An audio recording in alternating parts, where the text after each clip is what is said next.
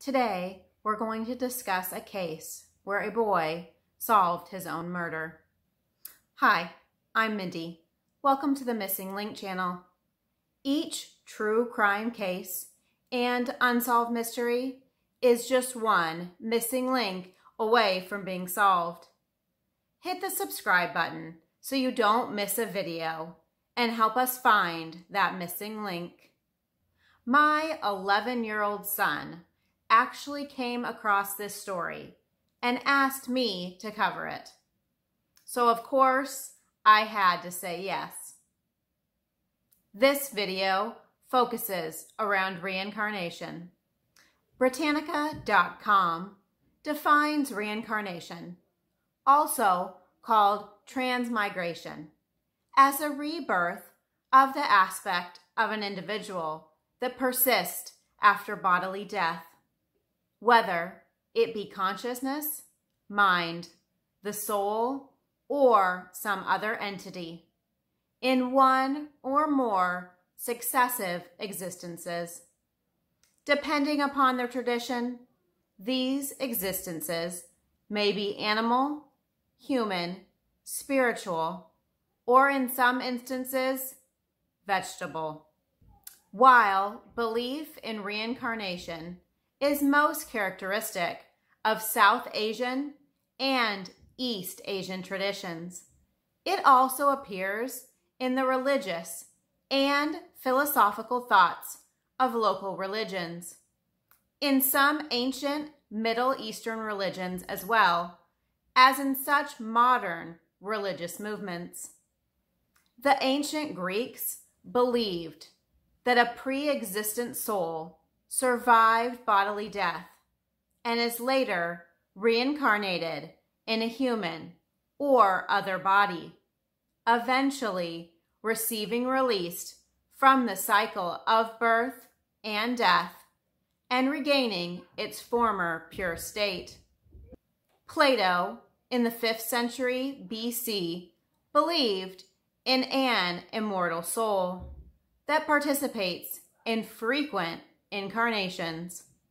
This story we are covering today takes place in Syria.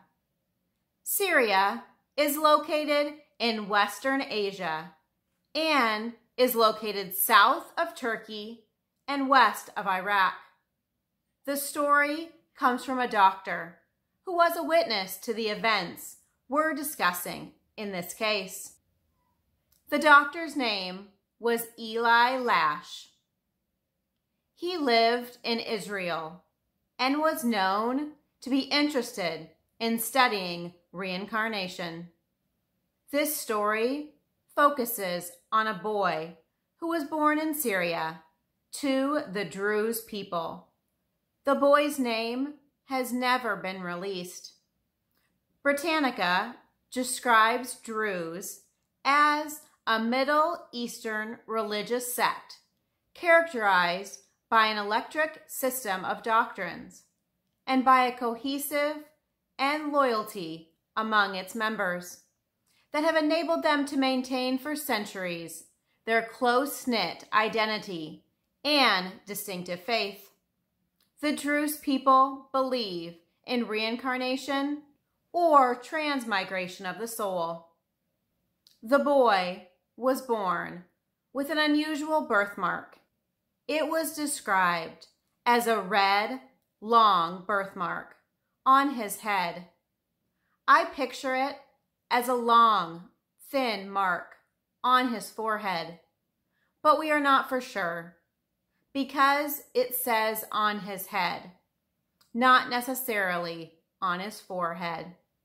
Perhaps it was even on the back of his head. The mark could be thicker than I envision as well, but we do know that it was described as a red, long birthmark on his head. Researchers of reincarnation believe that previous life memories are most common in young children. Perhaps it is easier for them to remember a past life since not as much time has passed since they left their previous life. Some children, as young as 2 years old, have recalled a previous life memory. A research study found that the most common age group for children with previous life memory were between the ages of 2 and 5. Some of these previous memories began to fade around age 7. In the children that recalled a previous life, some even discussed injuries, many that led to death, in their previous life, and this injury corresponds with a birthmark or birth defect that they have in their current life. The injuries they described in their past life include stab wounds, gunshot wounds, or some violent event. In his early childhood, the boy in this story spoke numerous times about a previous life. At age 3, the boy claimed that in a previous life, he was killed by an axe blow to the head, exactly where his birthmark was. He told the story not only to his parents, but to other family members, as well as the elders of the village. The people that heard the boy's story seemed to believe that he lived in the same general area in the previous life, perhaps in one of the neighboring villages. The family, as well as the people in the village, began doing research to see if they could determine who the boy was in the past life. This is when Dr. Lausch was brought into the picture.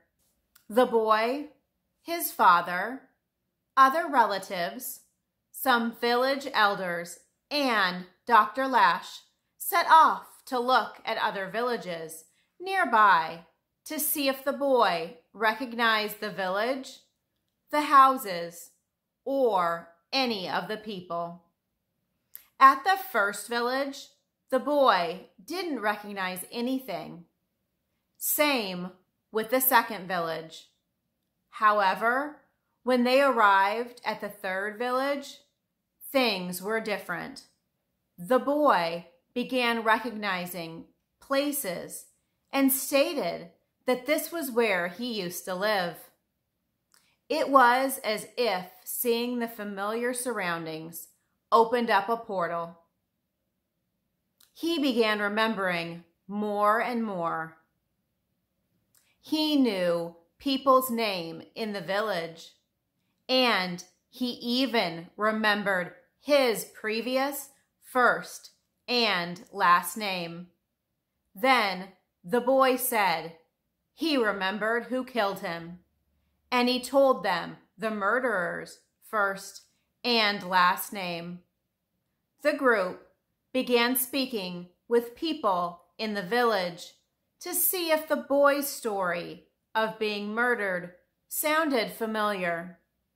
A man in the village recognized the name that the boy recalled as his name in his past life. The villager had known this man. He explained that this man had disappeared without a trace 4 years earlier. Over the years, the people in the village figured that the man was no longer alive, that perhaps he ran into trouble due to conflict between Israel and Syria, and maybe he was killed. The group began walking through the village. When they passed one home, the boy stated that that home was his previous residence. This was the home of the man he claimed to be in a previous life. The group drew attention, and many people had congregated around the group to see what exactly was happening. The boy noticed a man in the crowd, and he approached him. The boy called the man by name. In fact, the boy got the name correct. He then said, "I used to be your neighbor. We had a fight, and you killed me with an axe." Dr. Lash later described this encounter. The man turned white as a sheet when the boy accused the man of murder. Then the boy said, "I even know where you buried my body." The boy walked on, and the group, including the man the boy accused of killing him, followed the boy. They walked to a nearby field. The boy approached a pile of stones. He then said, "He buried my body under these stones, and the axe over there," pointing to another location. The group began digging under the stones to see if the boy was correct. They found a skeleton under the soil. The skeleton was of a man, and there was an injury to the skull. This injury was described as a linear split in the skull.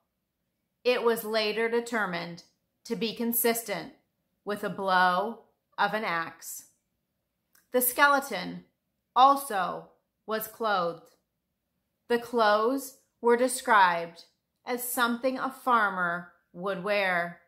Clothes the man, the boy claimed to be in a previous life, would likely wear. The group then headed to where the boy stated the axe was buried. They began digging in this area as well, and they found exactly what they were looking for: an axe. After the skeleton was found and the axe was discovered, the group turned to the man that the boy accused of this crime. I can't believe he was still there, but apparently he was. He confessed and stated that he did kill his neighbor and buried him in that exact spot 4 years earlier. The accused murderer was then turned over to the authorities, but there is no details about what happened next to this man. If this story is based in fact, the boy solved his own murder, but that is a big if.